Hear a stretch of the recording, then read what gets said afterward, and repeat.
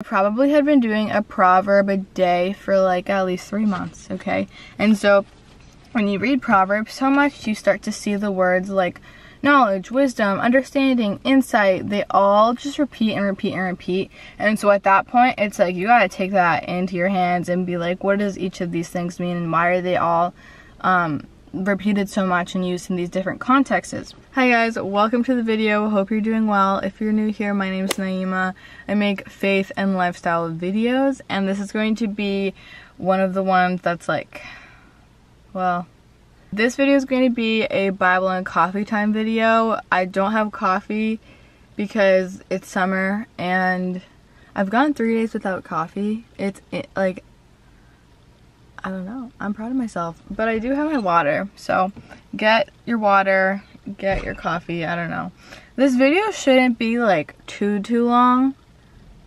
But I would still like get your stuff together because you never know. In this video, we're going to be looking at a lot of different people in the Bible, a lot of different chapters, and doing a lot of cross references, because in this video, I want to take a deep dive into 3 words: understanding, knowledge, and wisdom. Because in Proverbs 24, which is where we're going to start, it talks about those 3 things in terms of building a house.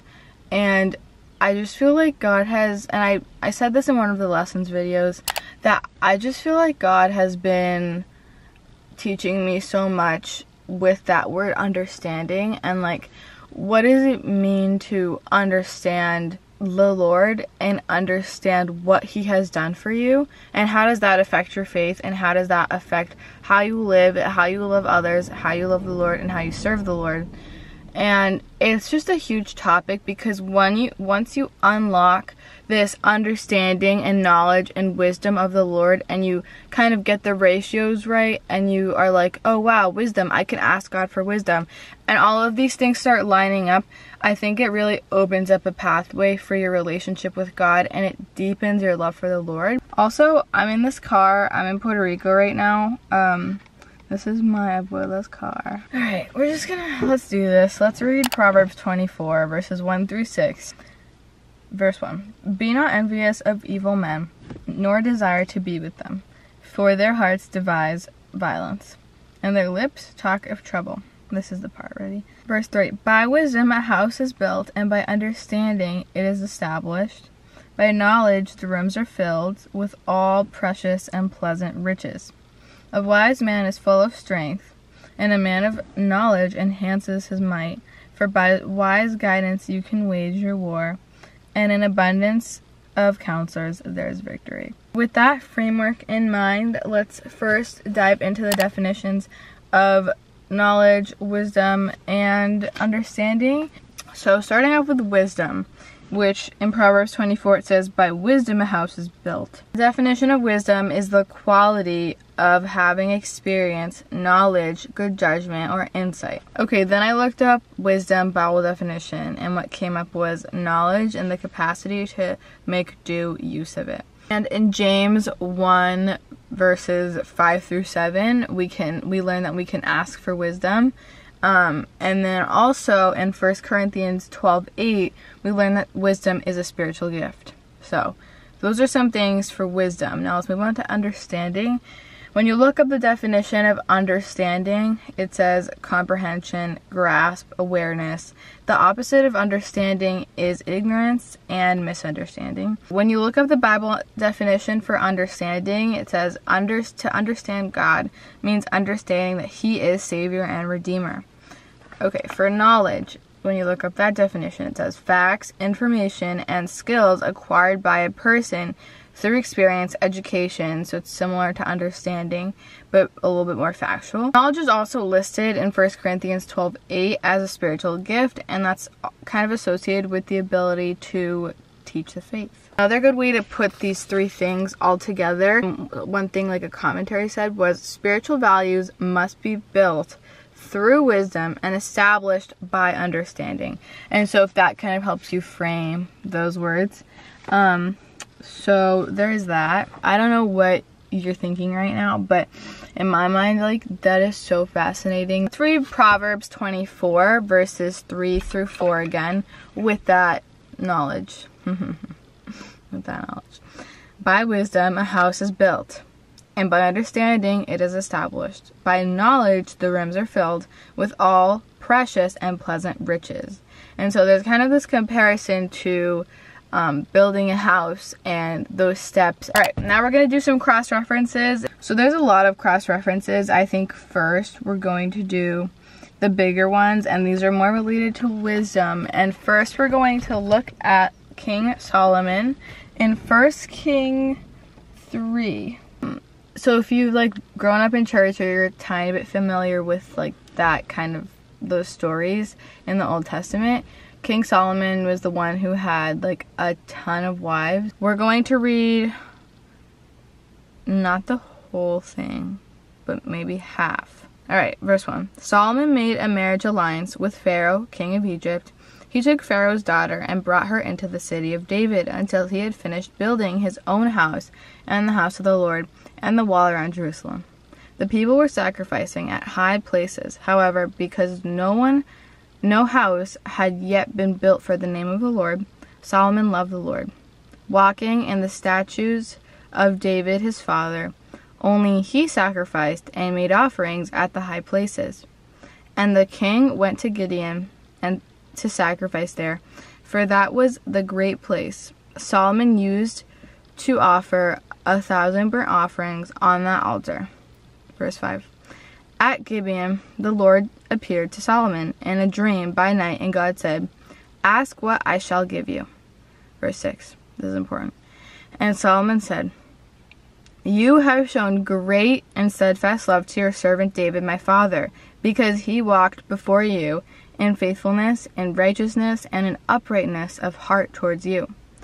And you have kept for him this great and steadfast love, and have given him a son to sit on his throne this day. And now, O Lord my God, you have made your servant king in my place of David, my father. Although I am but a child, I do not know how to go out or come in. And your servant is in the midst of your people, whom you have chosen, a great people, too many to be numbered or counted for a multitude." Verse 9. "Give your servant, therefore, an understanding, mind to govern your people, that I may discern between good and evil, for who is able to govern this, your great people?"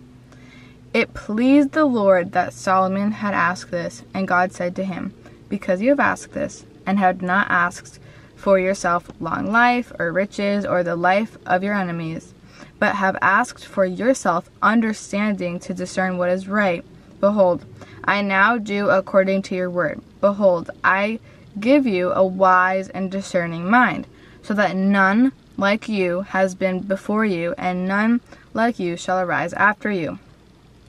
Almost done. "I give you also what you have not asked for, both riches and honor, so that no other king shall compare to you all your days. And if you will walk in my ways, keeping my statutes, and my commandments, as your father David walked, I will lengthen your days." And so I guess that was a dream. And so we're not going to finish. The next section of that chapter is titled in the ESV, Solomon's Wisdom. It's verses 16 through 28. We're not going to read that, but because that, I just wanted us to get that idea kind of. Another thing for context to keep in mind, according to like what I researched and what was on the internet, Solomon was crowned king when he was about 20 years old. So he was really, really, really young for a king. And so he's kind of desperate in the situation, like for wisdom and how to govern his people. And so I think this is important in our study of these words, to understand that like we can ask for wisdom and we can ask for understanding, and God happily grants it to us, and God is actually pleased when we go to him and ask him for wisdom and knowledge. And that's just important to know, and that's an Old Testament example. So this one's going to be a lot shorter. We're going to go to Matthew 7:24 through 27. Hopefully it's not terrible. Alright, let's do this. Verse 24. "Everyone then who hears these words of mine and does them will be like a wise man who built his house on the rock. And the rain fell, and the floods came, and the winds blew and beat on the house, but it did not fall, because it had been founded on the rocks. And everyone who hears these words of mine and does not do them will be like a foolish man who built his house on the sand. Verse 27, and the rain fell, and the floods came, and the wind blew and beat against the house, and it fell, and great was the fall of it.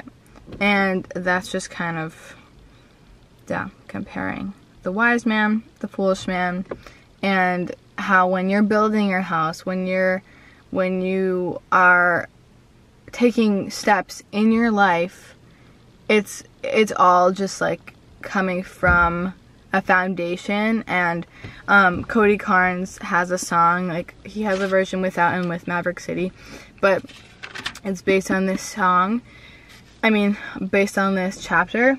And it's just like we must take wisdom and be wise when we are building our foundation, because the foundation, and when we talk about foundation, it's like the foundation of our faith, because from the foundation of our faith comes the foundation of our life, right?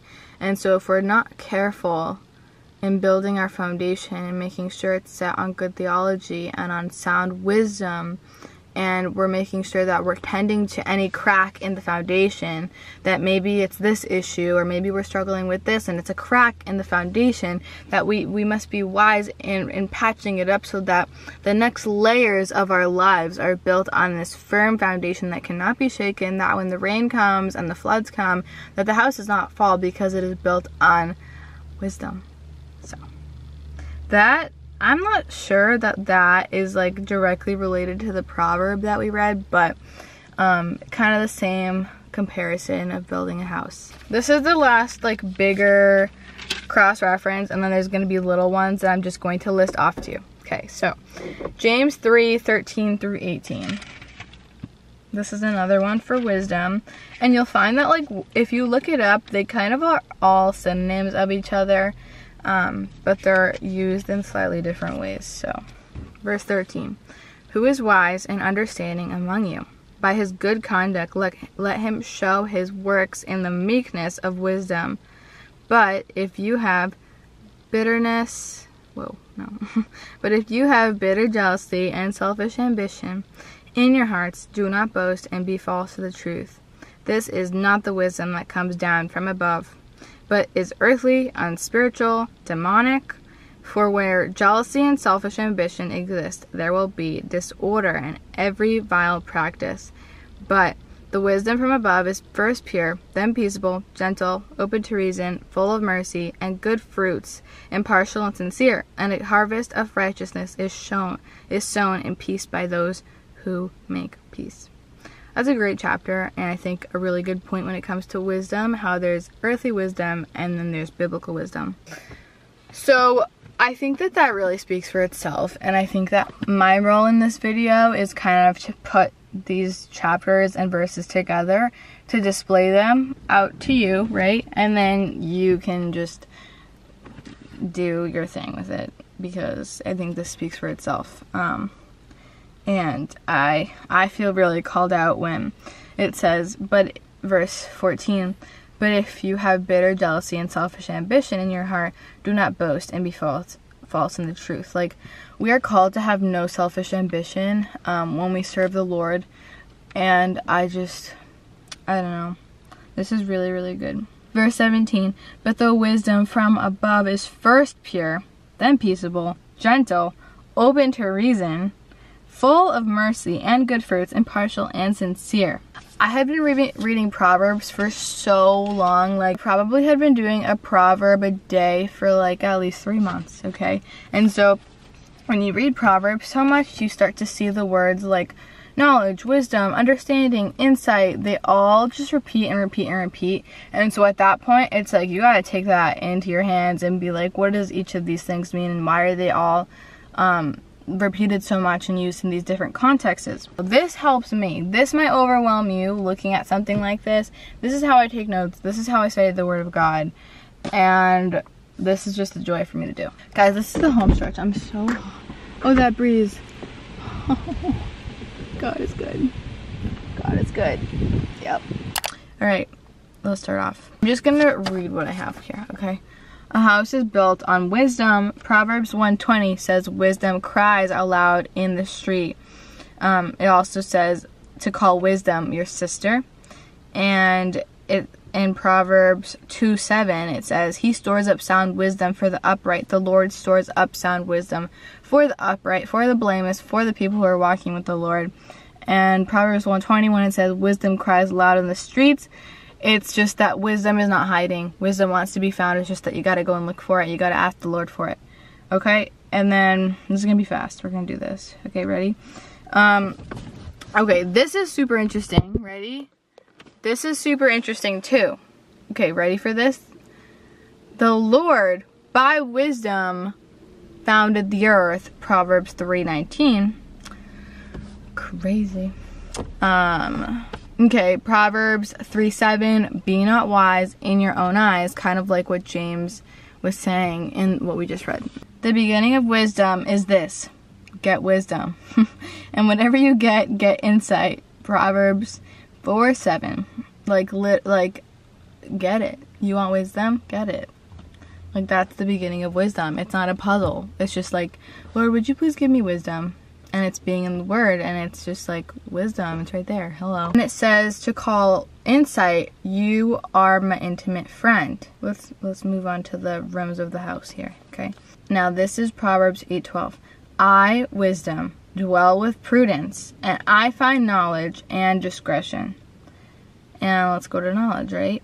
By knowledge the rooms are filled. The wise of heart will receive commandments. Proverbs 10:8. By his knowledge the depths broke. By his knowledge the deeps broke open, and the clouds dropped down. 3:20. Knowledge will be pleasant to your soul. Proverbs 2:10. By understanding it is established. Raise your voice for understanding. Proverbs 2:3. By understanding he established the heavens. Proverbs 3:19. Fear of the Lord is the beginning of knowledge. Fools despise wisdom and instruction. Proverbs 1:7. The wise lay up knowledge. 10:14. On the lips of him who has understanding, wisdom is found. Proverbs 10:13. I have counsel and sound wisdom. I have insight, I have strength. If you seek it like silver and search for it as a hidden treasure, then you will understand the fear of the Lord. From his mouth come from his mouth come knowledge and understanding. Proverbs 2:4-5. So those are a couple cross references that I have. There's literally a million. Like, you could go through the whole Bible and just like take the verse, write the verse down every time it says wisdom or knowledge or understanding. Like, we can't do it all in this video, but this is to prove that they're all kind of related and how important each thing is.